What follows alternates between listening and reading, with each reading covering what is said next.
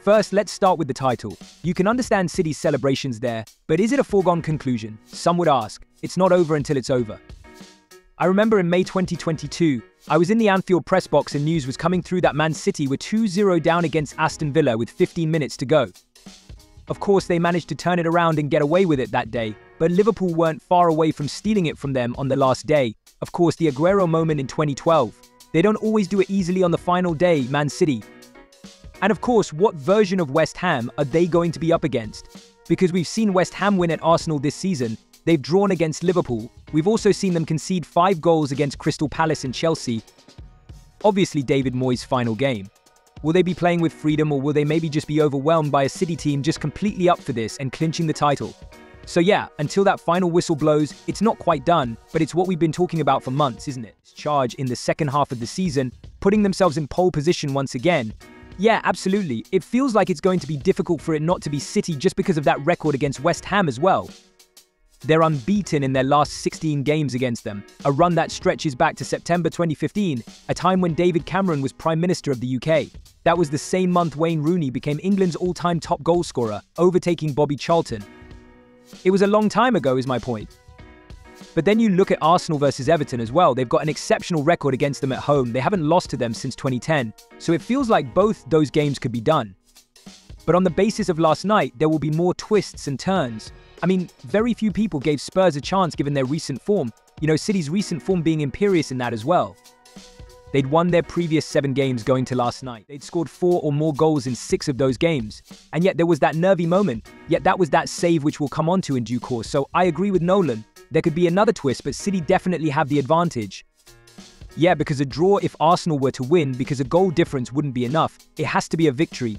James, all season though, we've been checking that Opta Predictor, their supercomputer, which has been working 24 hours, 7 days a week. Is it starting to take a rest now, a little breather? What was it saying last night? Not quite. Percentages have gone up and down throughout the campaign, but we can see the final predictor ahead of the final weekend of the season. Last night's victory for Man City was huge, and that's backed up by the fact their title chances went from 59% pre-match to 84% now. Now, Arsenal's victory at Old Trafford have moved their chance of winning the title up to 41%, the highest it's been this season. But Spurs failing to do them a favour last night means they have just a 16% chance of glory on Sunday. And it's worth a reminder Opta's predictions at the start of the season. The supercomputer simulated the season 10,000 times to see how the campaign may play out. Man City won in 90.2% of the simulations, Arsenal in just 4.1%. So Arsenal have a much better chance of winning the title heading into the final game week of the season than they did in pre-season. So there's something to cling on to. Yeah. And the bookmakers make both of them favourites to win, both of them odds on, but Arsenal 6-1 on, Manchester City 101 on. So it looks like, well, if you believe that, 4th Premier League title in a row, potentially on the cards then. I'm thinking about the biggest achievement by a side in Premier League history because of longevity, or just something like Leicester eclipse even 4 in a row. How do you see it? Yeah, I think Leicester may be up there. Arsenal invincibles, of course, let's not forget them. But 4 in a row is pretty special, isn't it? In terms of what the players have done, in terms of a sporting achievement, certainly, of course, there's always that little asterisk at the moment with Man City, isn't there, with 115 charges and the foundations of what they've created, that obviously being investigated at the moment. But in terms of what the players have to deliver that consistency year in, year out, that really is very impressive from them. The other thing I guess you could talk about is the quality of their rivals, maybe. Man United won 3 in a row when Rooney and Ronaldo were really at their pump, and that felt like a really special era, an impressive era to win those titles back-to-back. Chelsea, Arsenal, Man United in 2003, 2004, that sort of real golden period as well for the Premier League. So that's a debate that's going to run and run. But I think in terms of Man City and those players, what they've done couldn't do much more.